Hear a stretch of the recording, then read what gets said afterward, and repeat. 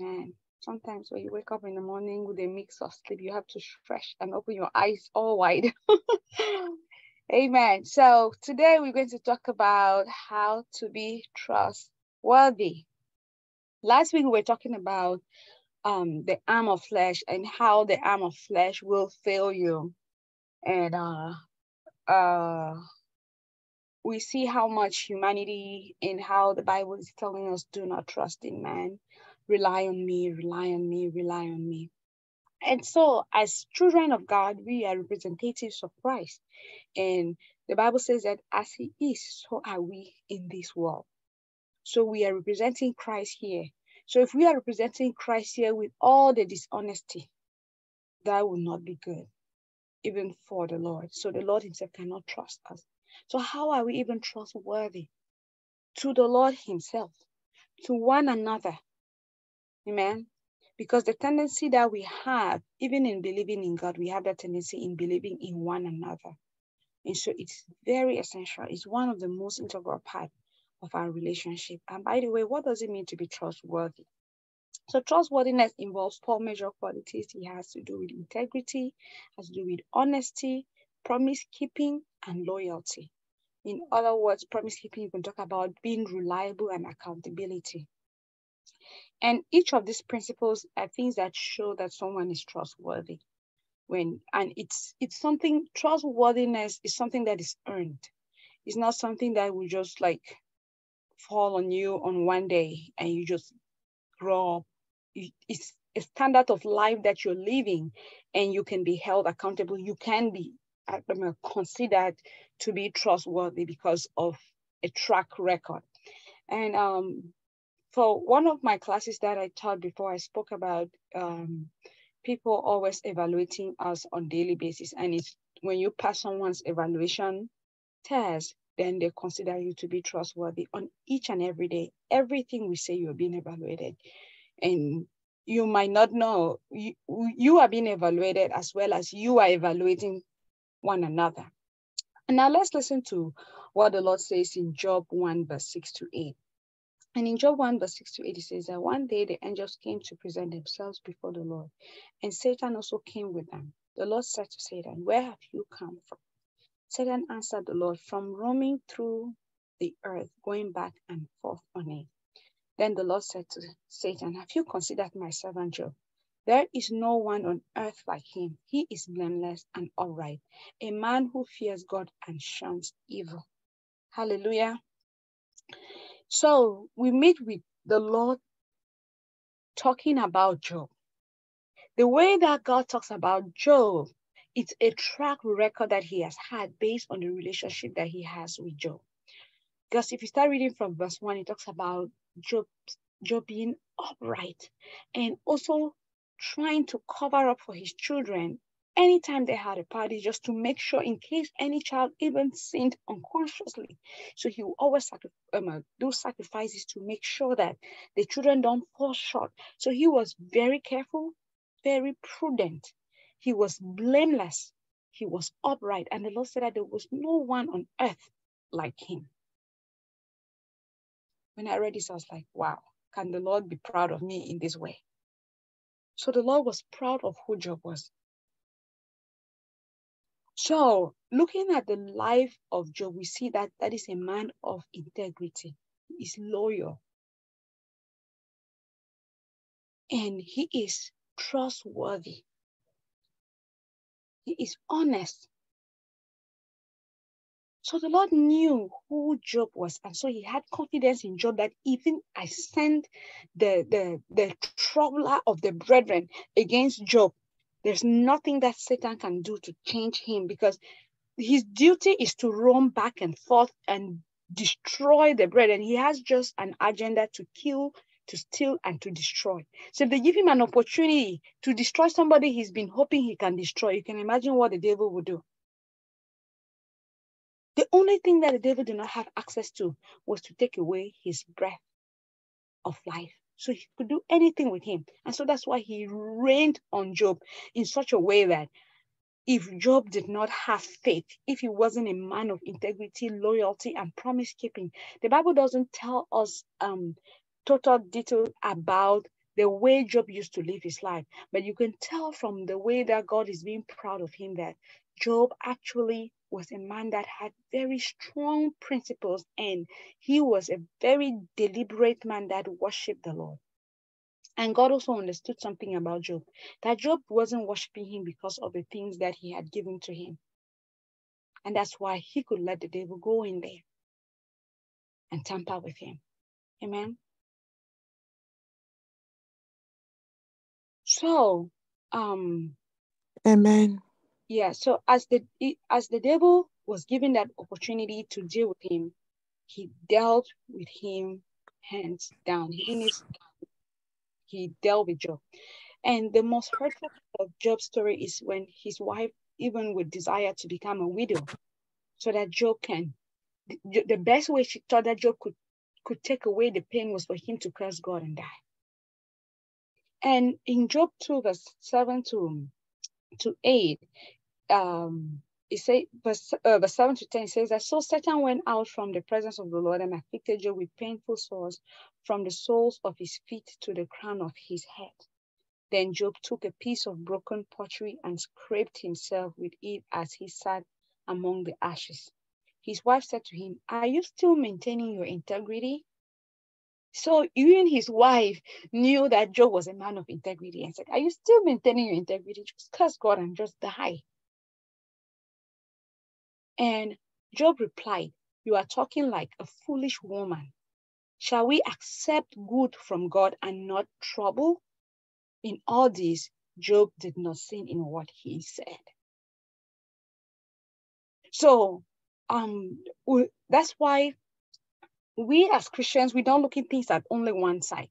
That, okay, because you serve in God is only good and great and mighty things. And the Lord used the life of Job to teach us a lot about life itself. And from Job's response, it gives us a whole lot of picture why the Lord had so much confidence in who Job was. So his love for the Lord was not out of selfish gains, was not out of property, it was not out of wealth that he had acquired from the Lord, but his love for God was far deeper and beyond material things. So even if he lost his own children and property, and even if he were to lose his wife, the love that he had for the Lord, it was far beyond anything that this earth could provide. And that is the integrity that Job had. So I was like, we need to get to this level where we love the Lord because we love him. Not because, oh, we pray to the Lord, give me this, give me that, protect my children, guide me, do that, do this, do that. And we easily get angry with God. And God is like, where is your integrity? Where is the promise that you made to me? Or is it all about God making promises to us and being full of integrity and loyalty and faithfulness? We have to get to that level where we are also trustworthy with God. That's the most important thing about Job, is that his integrity was even to the Lord, not even to humanity. You can imagine how he was when he came to humanity. But he was a man of very high principles, and he trusted the Lord with all his heart. Amen. And so according to Google, integrity is the quality of being honest and having strong moral principles and moral uprightness. So we have a couple of verses that tell us about integrity. And Proverbs 10 verse 9 says that whoever walks in integrity walks securely, but he who makes his ways crooked will be found out. And Proverbs 28 verse 6 says, better is a poor man who walks in his integrity than a rich man who is crooked in his ways. So Job would rather be in that place where he is poor in health, poor in everything, because when you start reading about the story of Job, you have his friends who came to visit him, and the way they were talking about Job's situation is they made him feel like he must have done something wrong, that God does not punish for nothing, that God punishes for a reason. So maybe the children of Job sinned or something happened. That's why the predicament he was facing, because the way Job had the predicament, anybody with our human flesh and human understanding, you would think that God is actually punishing him for something, or he must have done something. But Job stayed the course. And so Proverbs 11 verse 3 says that the integrity of the upright guides them. And that's what was guiding Job here, his integrity. But the crookedness of the treacherous destroys them. You would think that Job was being destroyed for something, but the Lord was at work. He was at work.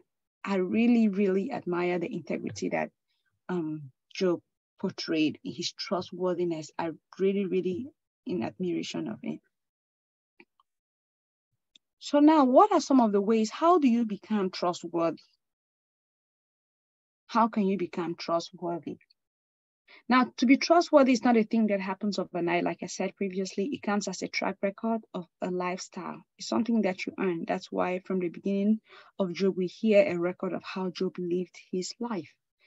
And one of the first ways of how to become trustworthy is be of good intentions. Don't always want to get something because you want to benefit from something. Be intentional with what you do and have good intentions.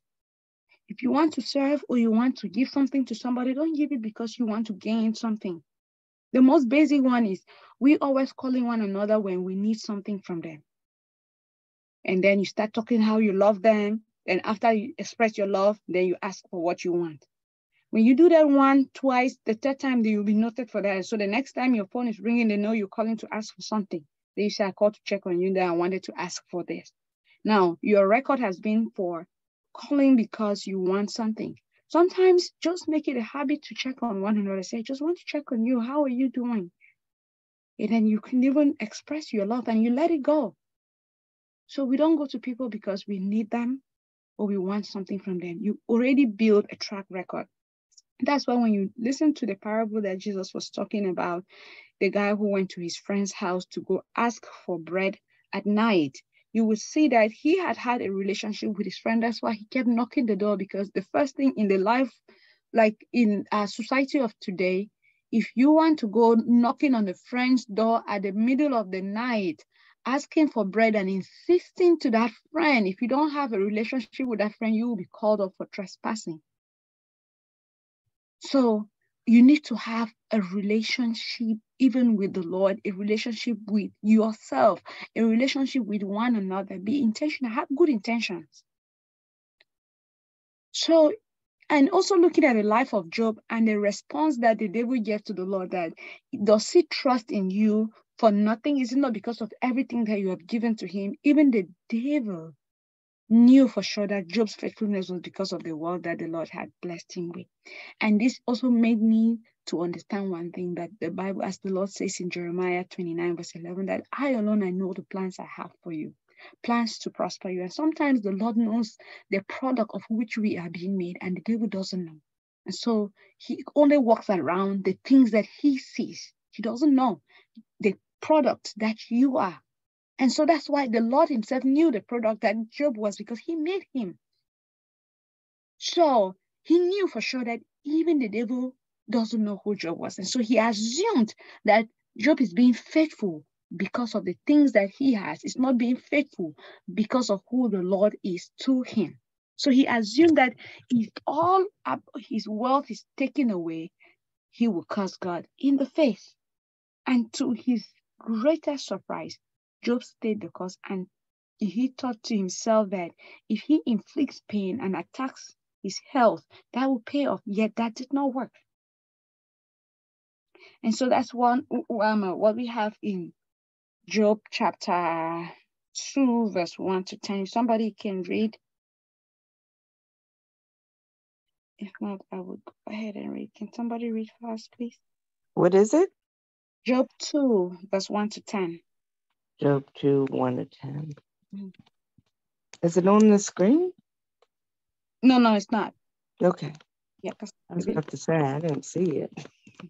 I know I don't have my glasses. Read. I can go ahead and read so you don't have to strain your eyes. Sister Lovette, I'll read it. Where is it? Job chapter 2, verse 1 to 10. Job chapter 2, verses 1 to 10. I have it. Okay. Go ahead, Sister Jimmy. Okay. On another day, the angels came to present themselves before the Lord, and Satan also came with them to present himself before him. And the Lord said to Satan, "Where have you come from?" Satan answered the Lord, "From roaming through the earth, going back and forth on it." The Lord said unto Satan, "Have you considered my servant Job? There is no one on earth like him. He is blameless and upright, a man who fears God and shuns evil.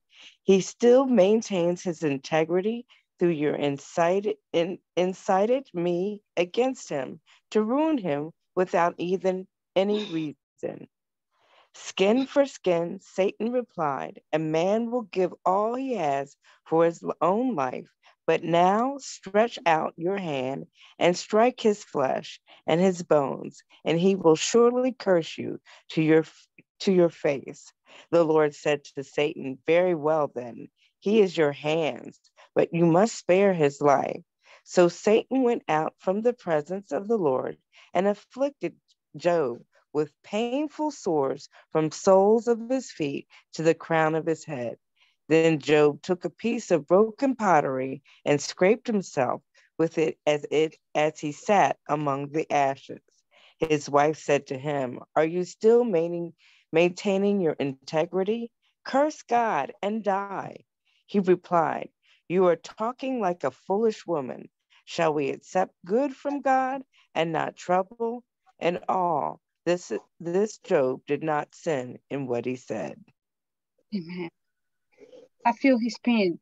Even the Lord said that he is still maintaining his integrity. And I'm like wondering how the devil was roaming from left to right. And it's like, this man, Job, I took away all his children on one day. I took away all his wealth on one day. I took away all his servants on one day. Why is he still being faithful? What is it about him that he's still being faithful to God about?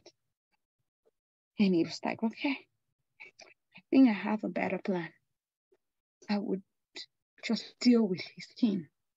If I inflict pain on him, that his integrity is going to throw it on one side on one day. And so he goes back to the father and asks permission for skin to skin. When I read that skin to skin, that's it's so hurtful because he wants to excruciate pain to his bone. That's why on the one day he just rained it on him. And Job still held his integrity, no value.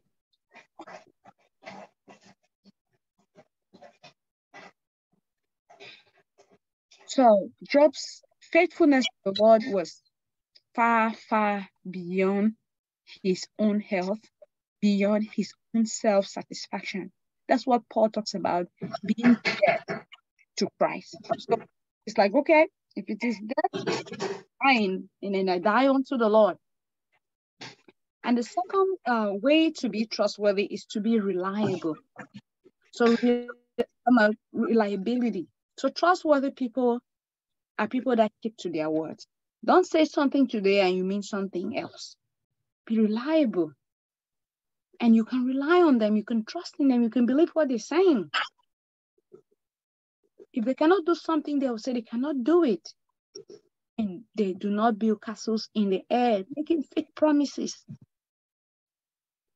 And also, for trustworthy people, you can trust them with secrets, not like secrets, but I mean, when you tell them something, you're not going to hear it elsewhere. And it doesn't benefit anyone if you hear something or hear something about Sister Deja. I need to call somebody really quick and say, "Oh, did you hear about Sister Deja? She said this." Or being quick. And that's why Proverbs 11 verse 13 says, "A gossip betrays confidence, but a trustworthy person keeps a secret." So when you have a quick and a sharp mouth, it breaks trust and confidence.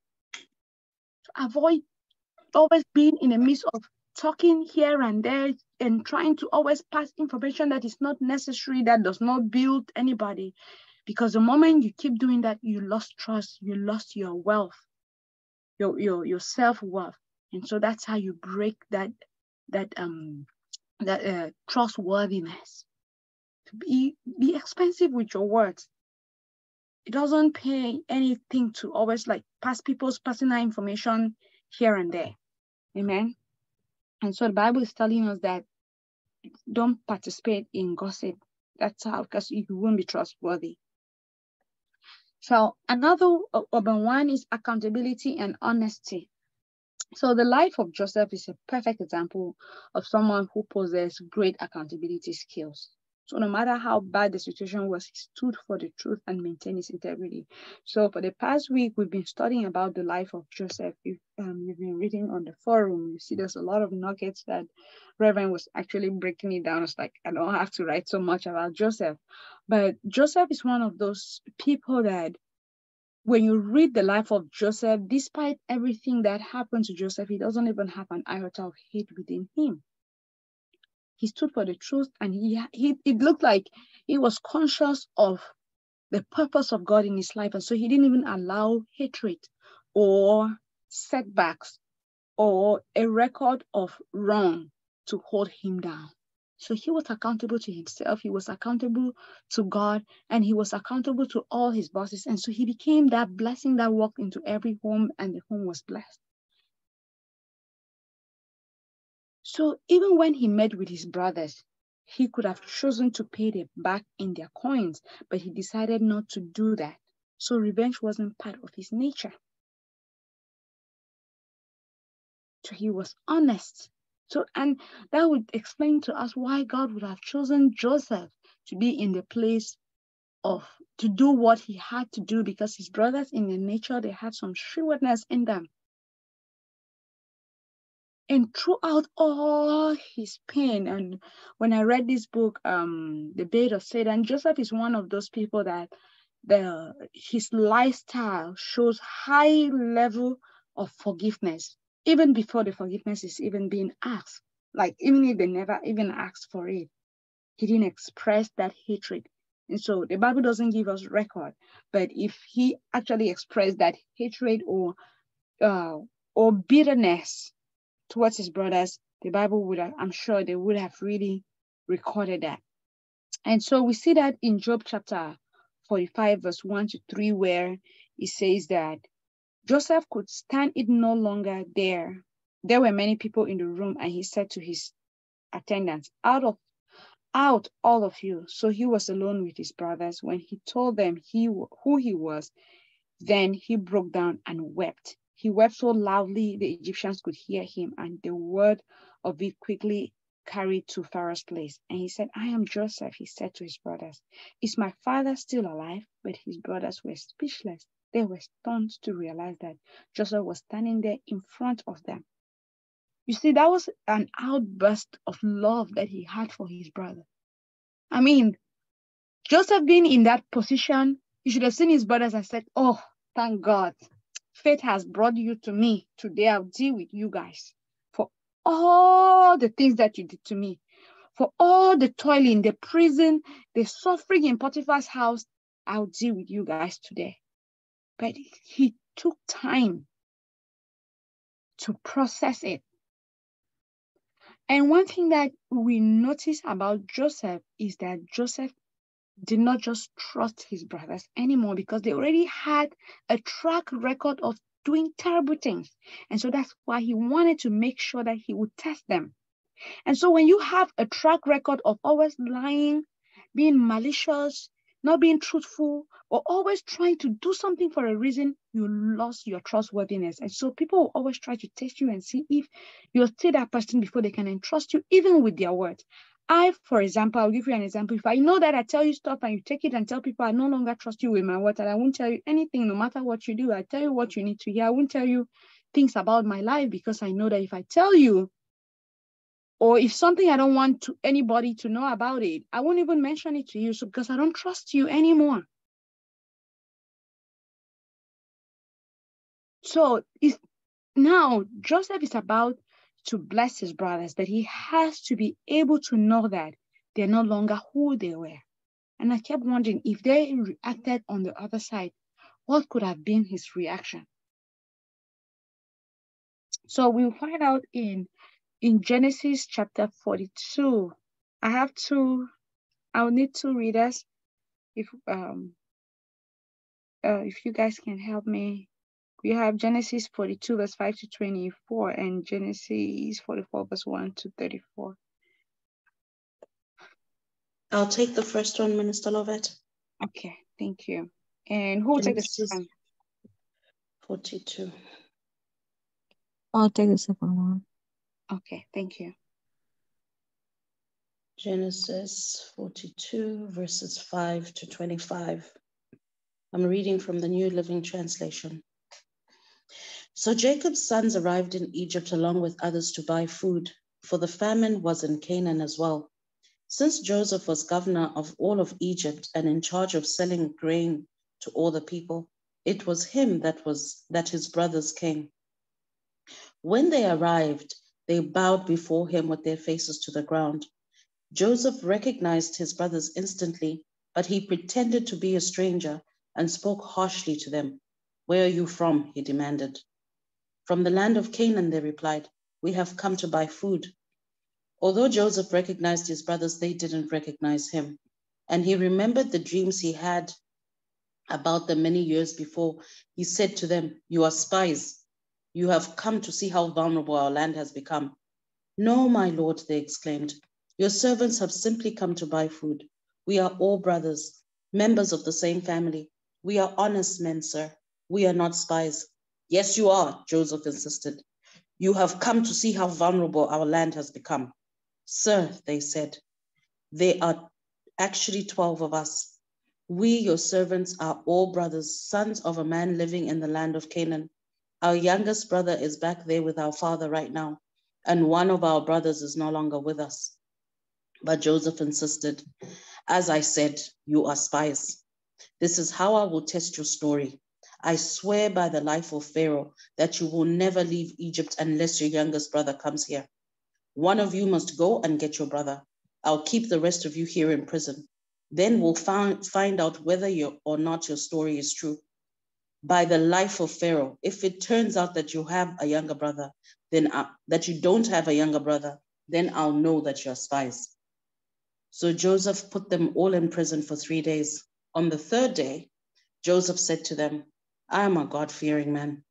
If you do as I say, you will live. If you are really honest men, choose one of your brothers to remain in prison. The rest of you may go home with grain for your starving families. But you must bring your youngest brother back to me. This will prove that you are telling the truth and you will not die. To this they agreed. Speaking among themselves, they said, clearly we are being punished because of what we did to Joseph long ago. We saw his anguish when he pleaded for his life, but we didn't listen. That's why we're in trouble. Didn't I tell you not to sin against the boy? Reuben asked, but you wouldn't listen, and now we have to answer for his blood. Of course, they did not know that Joseph understood them, for he had been speaking to them through an interpreter. Now he turned away from them and began to weep. When he regained his composure, he spoke to them again.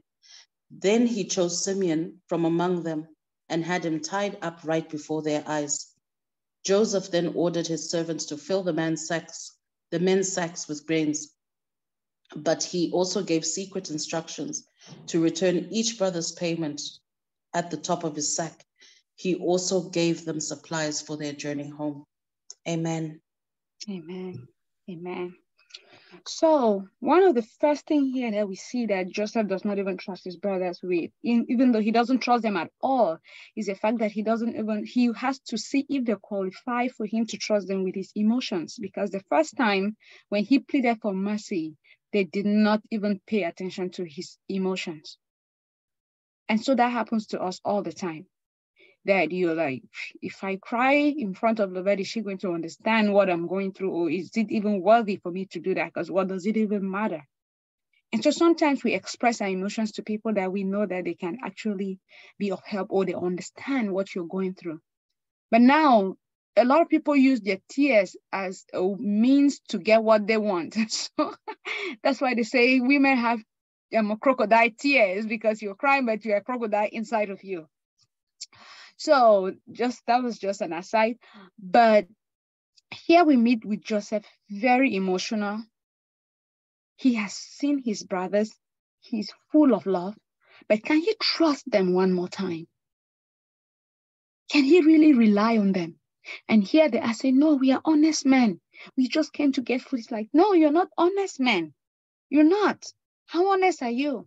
What did you tell Father about me?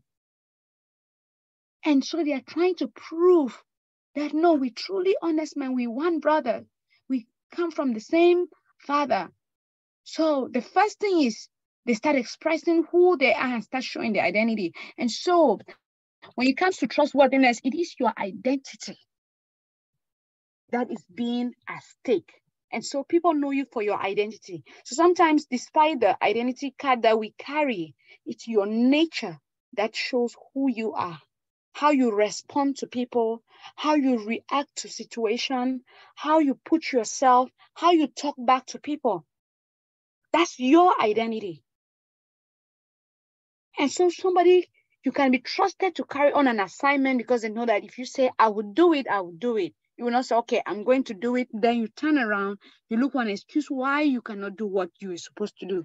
And so when it's a track record of excuses, then you cannot be trusted. So you're not trustworthy. But instead, you don't even know that when you're giving those excuses, you are noted for not being trustworthy. So here with Joseph, you see how he has to put his brothers to the test. He is so full of love. And Reuben is telling them that, you see, I told you guys not to do this to this boy. It's because of what we did. And you can imagine how many years, despite the fact that Joseph is going through what he's going through. He was going through that physically, but his brothers carried years. So any other predicament that follows them, they assume that it's because of what they did to their brother Joseph. Because what's the relationship with them coming to buy food and then talking about what they did to Joseph right there? We don't have a record of them always recounting what they did to Joseph, but you can tell that this has been an emotional trauma for them for so many years. And so it was time for them to have deliverance. And at the nick of it, they have to test the trouble in it. So they carry this. And if you notice, Benjamin wasn't part of them. It was these other brothers, these other 10 of them. They have to deal with their punishment. And so they had this heavy block in their heart that whatever thing that came, they're like, okay, you see, this is the blood of Joseph that is upon our head. I told you guys. But you can tell that after so many years, they actually repented and trying to make amends with themselves. So they have to prove their honesty. They have to prove their accountability. Amen. And so we can go to the next one, Genesis 44, verse 1 to 34. Genesis 44, 1 to 34. I read from NKJV. Joseph's cup. Yeah. And he commanded the steward of his house, saying, fill the men's sacks with food as much as they can carry, and put each man's money in the mouth of his sack. Also put my cup, the silver cup, in the mouth of the sack of the youngest, and his grain money. So he did according to the word that Joseph had spoken. As soon as the morning dawned, the men were sent away, they and their donkeys. When they had gone out of the city and were not yet far off, Joseph said to his steward, get up, follow the men, and when you overtake them, say to them, why have you repaid evil for good? Is it not this the one from which my Lord drinks, and with which he indeed practices divinations? You have done evil in so doing. So he overtook them, and he spoke to them these same words. And they said to him, why does my Lord say these words? Far be it from us that your servants should do such a thing. Look, we brought back to you from the land of Canaan the money which were found in the mouth of our sacks. How then could we steal silver and gold from your Lord's house? With whomever of your servants it is found, let him die, and we also will be my Lord's slaves. And he said, now also let it be according to your words. He with whom it is found shall be my slave, and you shall be blameless.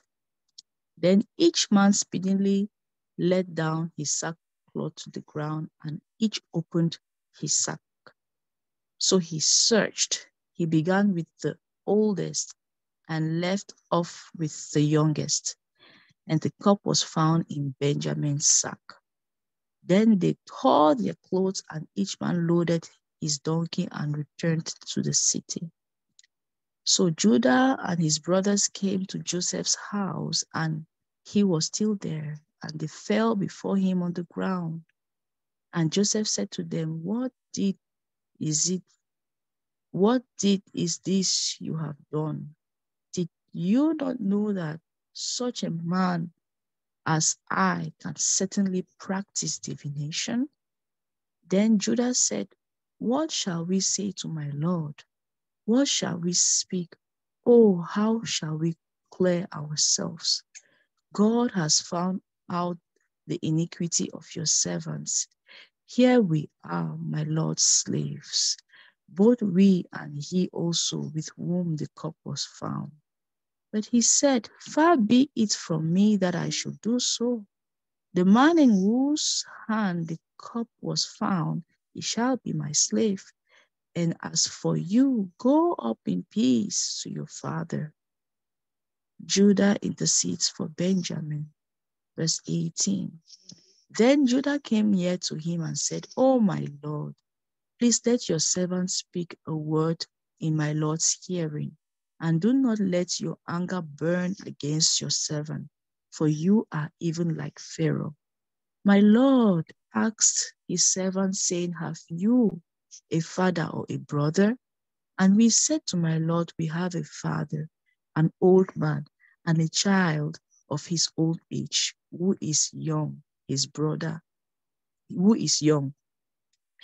is dead, and he alone is left of his mother's children, and his father loves him. Then you said, Your servants, bring him down to me, that I may set my eyes on him. And we said to my Lord, The lad cannot leave his father, for if he should leave his father will die. But you said to your servants, Unless your youngest brother comes down with you, you shall see my face no more. So it was when we went up to your servant, my father, that we told him the words of my Lord. And our father said, Go back and buy us a little food. But we said, We cannot go down if our youngest brother is with us. Then we will go down, for we may not see the man's face unless our youngest brother is with us. Then your servant, my father, said to us, You know that my wife bore me 2 sons, and the one went out from me. And I said, Surely he is torn to pieces, and I have not seen him since. But if you take this one also from me, calamity befalls him. You shall bring down my gray hair with sorrow to the grave.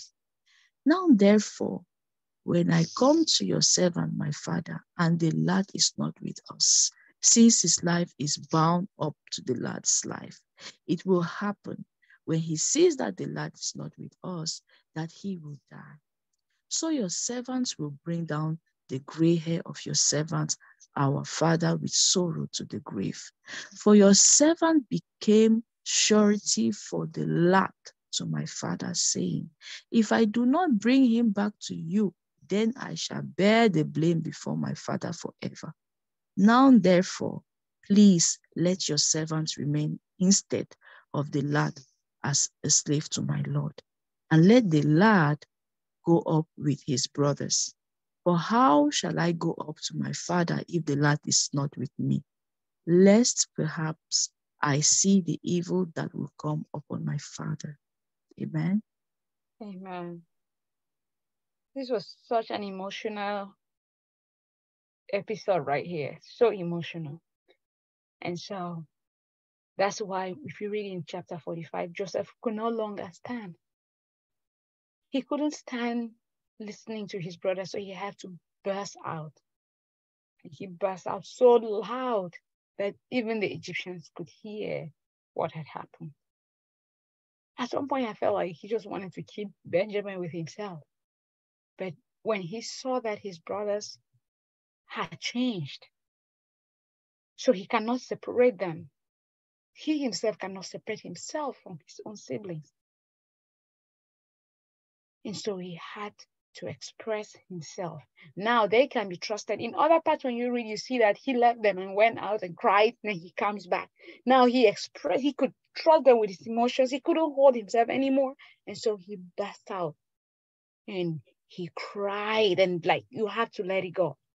And so from there, you see that they begin to build trust. They have to prove themselves. But how often do we have opportunities to prove ourselves? Because life is the only opportunity we have that we change. Change is the only thing that is constant. So people change and life happens. And so you learn from the errors of their past. And so you can tell for sure that the brothers of Joseph had actually learned from the errors of their past, and they're ready to make amends, even if their brother Joseph wasn't there according to their belief. Amen. And I think that was the last slide that we had. Is there any questions, comments for this very short lesson that we had?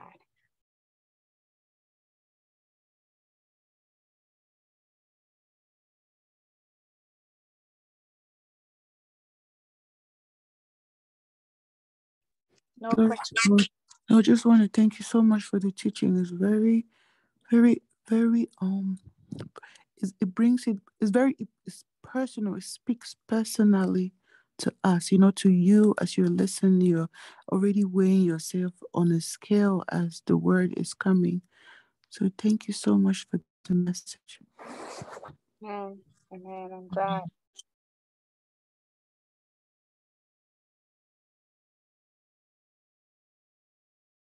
Any questions? Amen, Minister Lovette. Thank you so much. Amen. It was a wonderful teaching. Trustworthiness is something that is very vital in the advancement of God's agenda on the earth. Amen. And I think the body of Christ at the moment is suffering from a lot of untrustworthiness because the people are untrustworthy. So this is definitely, we have a bad reputation, actually. And people don't want to go to church because they are afraid that the church is not the right kind of church. It's not built on the foundation of the Holy Spirit. It's built on something else. So we've lost our credibility. Yeah. But like Sister Vera says, it's a very personal thing. So in order for the body of Christ to reflect that you can trust us, it's us individuals who have to become trustworthy first. Right. And then together we present a front that the unbelievers can trust, because unbelievers don't want to come to us if we're going to use them and abuse them and trick them out of their money and give them false prophecy. And I mean, there's just so much nonsense going on. Right. So when we present ourselves as trustworthy and another member does and another member does, I think our entire credibility as a unit, as the body of Christ, will change. So I thank you for this teaching. I really hope it goes out and it touches a lot of people, because this is all something we could all work on in our personal lives. Amen. Amen. Amen. Thank you so much. And this popular story we always had in Cameroon about a lady traveling in the bus with another lady, I think probably Jehovah's Witnesses or something, but she had a Bible. And when she had her food, after eating, then she turned and told the sister sitting beside her, can we share the word of God? And the person sitting beside her was hungry and it's like, are you church people really this selfish? that you will eat, you don't say, let's share food. Now let us share the word of God. So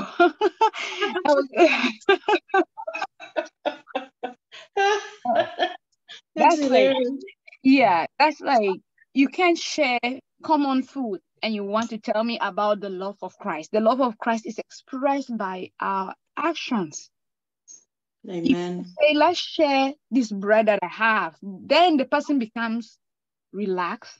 You become friends. You start chit-chatting. Then you bring the word of God in. He's going to listen to you. If not, they're not going to listen to you. They're like, no, you guys are even selfish. And how can you teach generosity at that spot?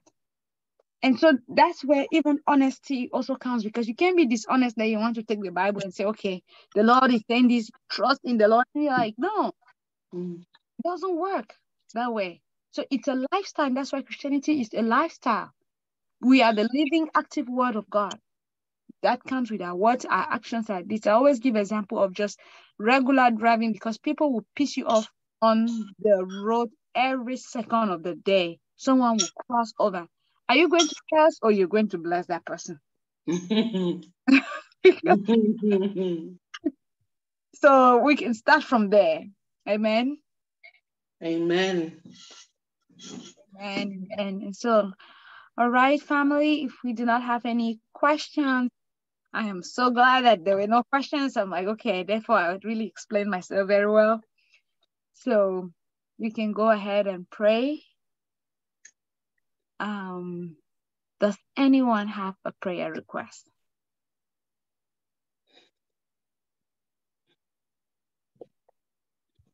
Yes, I do. Okay, all right. Thank you very much first for the words. I'm so happy, and then too, I see myself, especially in our daily lives. I always learn that we have to be trustworthy to advance. So my prayer request is I have a presentation today. We have an event today at they call it La Francophonie. I'm actually in the kitchen because I need to present our Cameroon culture and diversity. So, and I have a presentation. I just want God's Spirit, the Holy Spirit, to direct me do everything today. Amen. Amen. Amen. That's a good one. I'm gonna pray for that. Any other prayer requests? All right, so let's all pray for Brother Bertrand, because he has been entrusted in the kitchen, and so he has been entrusted with the position to do a presentation. And so because you were trusted with that, they qualified that you are good at that. So we pray that the Lord will help you to be able to be very expressive and be clear in your words, and whatever you present will give glory to God. Amen. So Father, in the name of Jesus, as we, the children, come to pray for your son, O Lord. Father, we thank you for who he is. We thank you for where you brought him so far. Father, we pray that, Lord, as he holds the mic, Lord, you will talk through him. Father, may you bring the spirit of boldness, because you haven't given him a spirit of fear, but you've given him a spirit of boldness, a sound mind. So let him be bold, let him be loud, let him be audible, and let him be understood. May he choose the right words, let him be succinct with his word. And we pray for the spirit of excellence, that as he cooks, whatever he does, it will be very tasty and it will bring glory to your name, because it's an expression of your glory. It's an expression of your creation. It's an expression of your heart in the kitchen. So, Father, we say thank you. Thank you, Lord, for your grace. Thank you, Lord, because you are amazing and you are worthy. Be thou exalted. Thank you. In Jesus' mighty name we pray. Amen. Amen. So my prayer is to pray for us to be trustworthy, and that we build that art of being trustworthy. We build it. It's a lifestyle. So yes, there are areas of our lives where we haven't been trustworthy with. There are areas of our life where we will not be honest with. Pray that the Lord helps us to be trustworthy at our jobs, Because sometimes when they trust you at the job site, you say, oh, Lovette, can you do this presentation? Bertrand, can you do these presentations? Because they've seen that you can do that. So you're a bit entrusted with that. And so sometimes when you don't do it well, next time they'll learn not to give it to you because you messed up the last time. You failed the evaluation test. So we pray to be trustworthy. Even in our words, be trustworthy, because when the Lord gives you an assignment, it's because you are trusted by Him. And so He thinks that He knows that you have the ability to do it. And so let us not even fail ourselves in doing that. And whatever responsibility we take, let us be able to carry on. So, Father, in the name of Jesus, we, your children, come before you with our weaknesses. Father, we fall short of your glory every day of our lives. But Father, we want restitution, just like Joseph and his brothers who had to prove their honesty to their brother.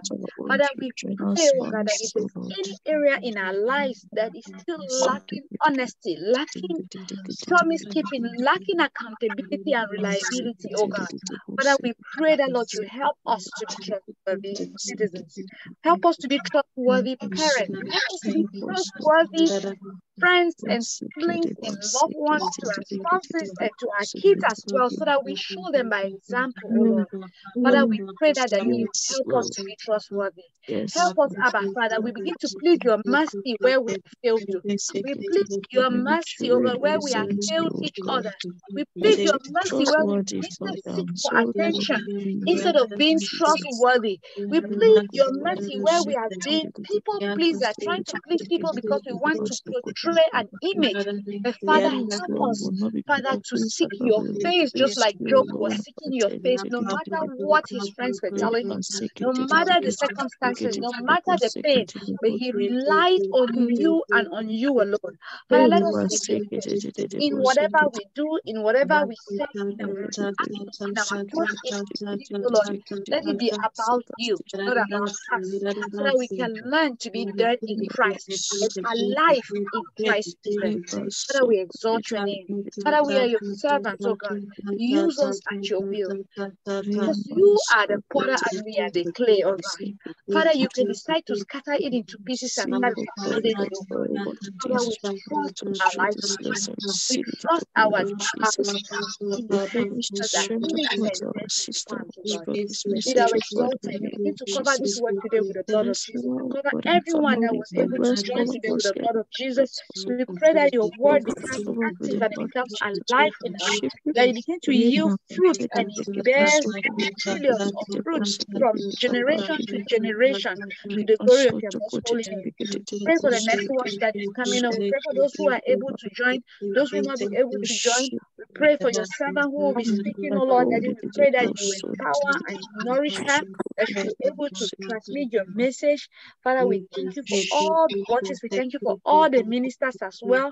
Let your name be glorified. We pray for everyone that was able to join the watch today, oh God. We pray that you bless them, bless their families, bless their children. And Lord, as we're learning to be trustworthy, you help us to be accountable and to be reliable and to be honest in our words. In Jesus' mighty name we pray. Amen and amen. Amen. Amen. And thank you guys. Thank everyone for joining. So much.